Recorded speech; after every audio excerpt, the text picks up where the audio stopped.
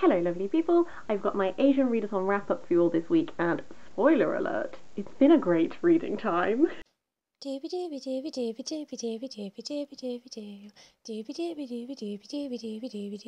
vlogs.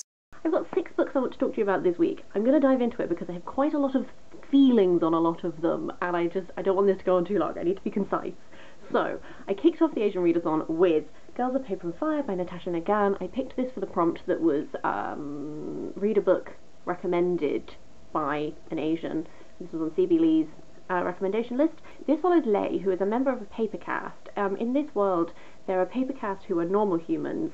The caste above them are sort of like largely human in appearance, but they have like animal like features. And then demon caste, who are fully not human demons. The Demon King rules over this world. Lei is taken from her home. She's taken to become one of his paper girls, who is like a courtesan who has to like serve him for a year. And as you might expect from like a YA fantasy type thing, obviously there's a little bit more going over the surface, and there's like some attempts to like change this state of being. I haven't read a YA fantasy in a while, so I really enjoyed this because it was sort of like everything that I like about YA fantasy. I really enjoyed getting to know the world. I found the caste system really interesting, and then when Lei enters the palace complex, I was really interested to see like how the palace works and that sort of thing. I think my main thing that I really liked about this is in many ways this has a lot of common tropes that you would find in YA fantasy books. And tropes are not necessarily bad, they are tropes for a reason, because they tend to work well and we like them. What I enjoyed about this is it had all those tropes, but also the focus was always sort of put onto women. So this book, while Lei is training to become a paper girl, a lot of the focus is on her relationship with other girls who are there. So like there's a romantic relationship which develops, and I really enjoyed seeing that develop. It's nice to read a YA where it's a female-female relationship, because I haven't read a lot of those. I'm not saying they don't exist, I'm just saying that my reading experience is small. I also really enjoyed like the focus on like friendships and even the like rivalries and stuff like this, and some small antagonists within this. Like you still get some depth to them, and you still get like an understanding of like why they act the way they do, rather than just like this person is horrible for no reason. I enjoyed that the lens was always put onto these relationships between women. And when it comes to stuff like the Demon King's involvement on here, it's very clear that the Demon King is not a figure who has redeeming qualities to make you care for him and oh, he's just misunderstood or anything like that. It's very clear that like the Demon King is the antagonist. This isn't like a redemption arc thing, he's a bad guy. And again, I liked that that was like, this is clear, here's where our focus is, and I just really enjoyed that. So I had a really fun time with this one actually. I think I will be reading the second one when I can get my hands on it. I'm interested to see where this is going to go on next. I do understand why some reviews say that it's a bit tropey and stuff like that, but also like that doesn't bother me. Had a fun time. I followed that up with We Have Always Been Here by Samra Habib. This is Samra Habib's memoir. When it starts, she's growing up in Pakistan. Eventually her family moved to Canada because they're part of a minority sect in Pakistan, and they feared for their safety, so they came as refugees to Canada. And then about adjusting to life in Canada and realising that she's queer, and then also exploring that relationship with her family and stuff like that. One of the things I really appreciated about this was like Samra's like complexity of relationship to her parents. So for example, during the course of this, Samra is put in an arranged marriage, goes through with the arranged marriage despite the fact that she doesn't want to, and then eventually dissolves the arranged marriage. And in many ways there is anger and hurt towards her parents, specifically like her mother and stuff, for like allowing that to happen the way that it did, when it's something that she didn't want and didn't feel powerful, didn't have the power to communicate those things to her parents. And like that anger is entirely justified and entirely reasonable, but I also found it really interesting how she was also able to like empathize, and she was saying at one point that like she can see that her mother wants the best course of life for her. It's just that her mother's version of the best course of life is absolutely horrendous to her. So it's, you know, like people are the products of their own upbringing. So like to her mother, the fact that they've managed to like get to Canada and are having like an okay life, and then she's arranging this marriage with this person who seems quite nice and blah blah blah. Like, that's, to her mother, that's like ideal, that's like a really good putting your daughter on the best path possible. But for the daughter, that's entirely constricting, and actually she's happiest as she discovers, when she goes through with this, like realizing she's queer and unfolding that complex identity and really all of these things. And it was just interesting to have that like acknowledgement that like your parents are not always necessarily doing bad things because they are bad, they're doing things out of good wishes. And I don't know, like, there was a complexity here that I really enjoyed. I also really enjoyed the latter part of this, where she has sort of like come to a realization about her sexuality, and then she does a lot of work with other queer people, specifically queer Muslims, and she does like a photography project with them and hears their stories and that sort of thing. And that was super interesting, because I like reading memoirs of people who are queer, because it's so interesting to get such an understanding of like how different everyone's experiences are, even if you share like the same label. Like, the myriad of experiences that come under those labels are so different, and I think it's really beneficial to like really take the time and like listen to those stories and get a better understanding that like everyone's journey is different and that sort of thing. So I really enjoyed this. I thought it was a good memoir. After that, I picked up The Gift of Rain by Twan. I absolutely loved this book. You know, sometimes you just feel like it's the right time to read a book. I felt that way about this one. If I had have followed my TBR through in order, I shouldn't have read this one at this point, but I just was like, you know what, I feel ready to read this book, and it was so interesting. So, this is set in Penang in Malaysia. We follow Philip, who is half Chinese, half English. His father owns one of the big companies that is like one of the like main companies on this island. The rest of his siblings have a different mother, so he's the only one who's half Chinese. And it was really interesting how this identity affects his life. So like, he often feels separate from his family because of the half Chinese aspect, but then he also sometimes feels separate from the Chinese community on the island because of the fact that he's half English. And sometimes that separation is an actual, like, yes, those feelings are entirely true to what is happening in this situation, and then sometimes he has to recognise that there are moments when he causes himself to be separated because of how he has felt in other times of his life, and that maybe those are the walls that could be broken down and that sort of thing. That was a really interesting, like, navigation of identity that happened. This follows Philip from when he's about 16 to becoming an adult. He becomes friends with this man called Hayato Endo, who is a Japanese man who's come to the island. He has built a little house on an island, like a tiny island that is near this guy's house. They become friends. Endo starts to teach him Aikido, which was really interesting because I don't know anything about Aikido, so it was very interesting to learn about Aikido. And through their friendship, Philip gains more of an understanding of Japanese culture and appreciation for Japanese culture. Throughout the course of this book, World War II happens. Malaysia was occupied by Japan in World War II, and some horrendous things happened. So a little word of warning that there are moments in this which are quite intense, as you would expect for a book that is about occupation during World War II. This obviously puts a strain on their relationship. One thing that I found really interesting about this is learning about the history of different places. So through Philip's Chinese heritage, he learns from his grandfather much more about his Chinese background, which was very illuminating because I don't have a great knowledge of the history of China, so that was incredibly interesting.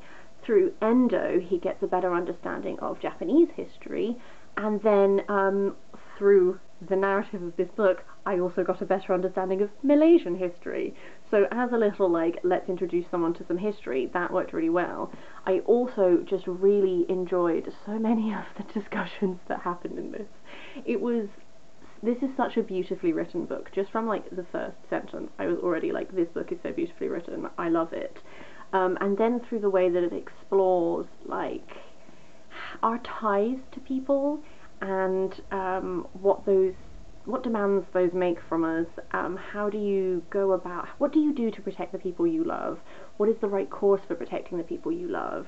Maintaining your own standards of like honor and again, honoring relationships with people, but sometimes you get to impossible situations where it's actually impossible and you have to make a decision, and what decisions do you make, and all the ways that like we hurt each other and secrets and blah blah blah. This book did so much, and it's a bit of a chunky one. It takes its time in what it does. I felt so immersed in where we were at. I felt really immersed in these characters, especially in Philip's journey, that like the emotional growth that he goes on, and like the benefits to this relationship with Endo, but then also the ways that it has like massive consequences for him and those he loves. I just thought it was so interesting. I've learned a lot about a lot of history that I didn't know anything about. I'm just going into that babble stage where you're just like, it was really good, okay? A little bit heavy at times, but super great. Would really be interested to read other things that Twan has written, because I just think he did it all in a way that was like so beautifully expressed. Yeah. After that I moved on to a non-fiction book. I thought the glimpse into Chinese history that I got through Twan's book, I thought I would continue a little bit further. So I then read Life and Death in Shanghai by Cheng. This is a autobiographical account of Cheng's experience during the Chinese Cultural Revolution. She worked for Shell. Her husband was quite high up in Shell, but after he passed she continued to work in the company. When the Chinese Cultural Revolution came around, that put her as a big target. She ended up being taken to prison. She was kept in solitary confinement for 6.5 years. Upon her release, she had to fight to discover what had happened to her daughter, and it turns out that her daughter was beaten to death by Red Guards. As I'm sure you can tell from the sounds of it, this is a very heavy book. I would give many trigger warnings about this book before you go in. That said, I think it is an immensely worthwhile read. One thing that Cheng manages to do really well is she has a very clear and concise way of passing on information to you. So, bearing in mind that I'm coming into this with, like, I know of the Cultural Revolution. I have, like, a vague, like, general knowledge, but I don't know it in any detail. I don't know a lot of the big players in it. What she manages to do is lay it out to you in a way that is very concise, and you sort of really can follow the different factions and stuff that's happening, which I think is very admirable, especially given that, like, she's learning about a lot of this through the newspapers that she's given in solitary confinement and that sort of thing. I'm like mildly in awe of her, because essentially her attitude when being arrested was that she has not done anything wrong. As soon as you give a false confession, that only opens you up to being able to having to give more false confessions, because if you've already given one confession that's not true, then it's incredibly easy to then make you give many confessions that are not true, and you just end up spiraling downwards and being punished for things that you never did. And Cheng very strongly knows that she did not do anything wrong. She's accused of being a British spy and of aiding like British intelligence and stuff like that, which she did not do. So she has the sheer perseverance, oftentimes fueled by the anger and the injustice and blah blah blah. She's just determined that she's not going to give a false confession, and she sticks to her guns through 6.5 years of solitary confinement, which also included some actual like physical abuse and stuff like that, as well as the mental and all that thing. And then even when she was released at the end of that, that doesn't mean that she's suddenly scot-free. She's still being surveyed, and she's still like that sort of thing.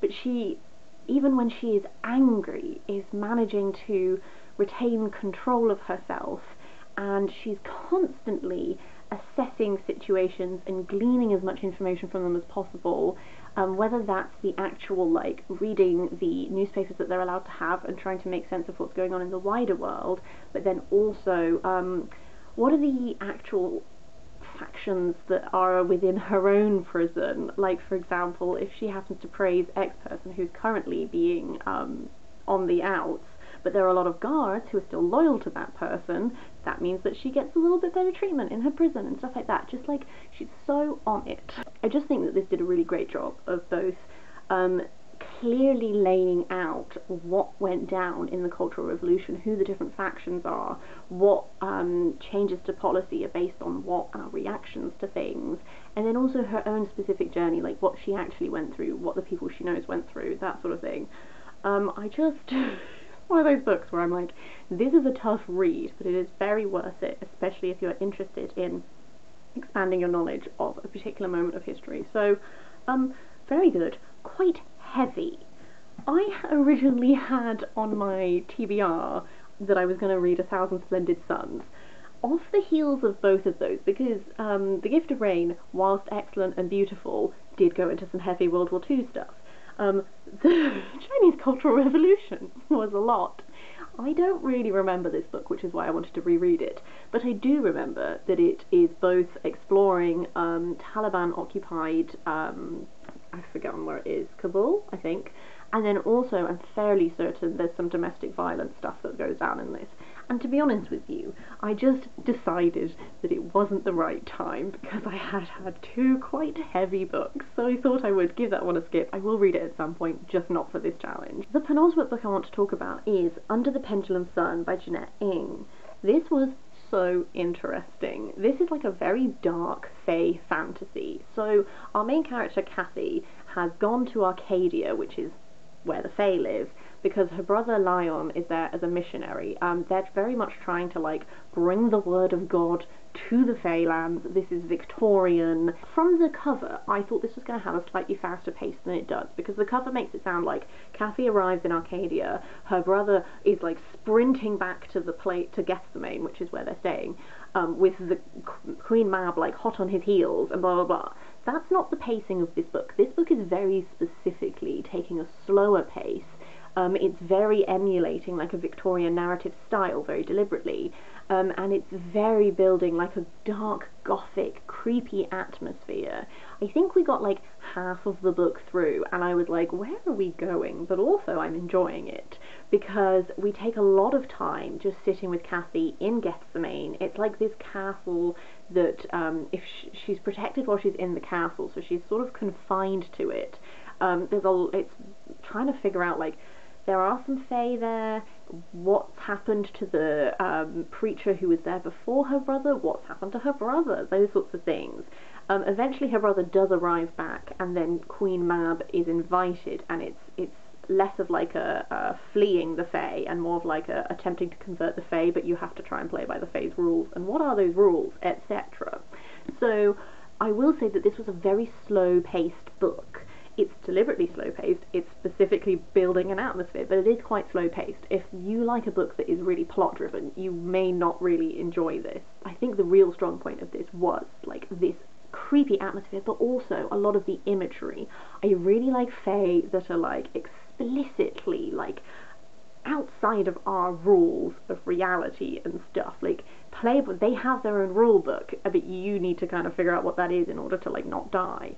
This had so many like visual descriptions that were really interesting, very dark but very interesting, and I really liked that.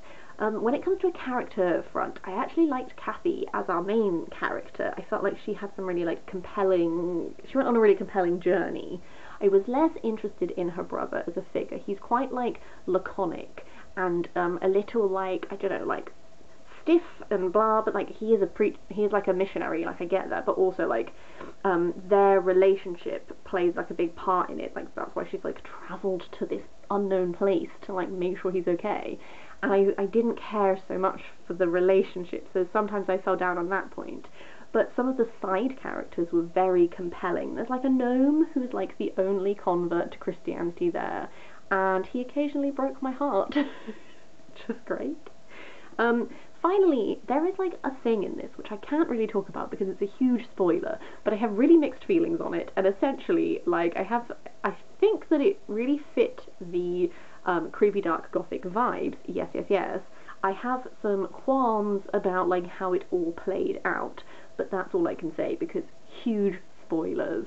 But definitely a book unlike anything I've really read before, with some really cool ideas, and it has made me really interested to read more Jeannette, just because she seems like she's going to have such a cool brain, which is a creepy thing to say now I think about it.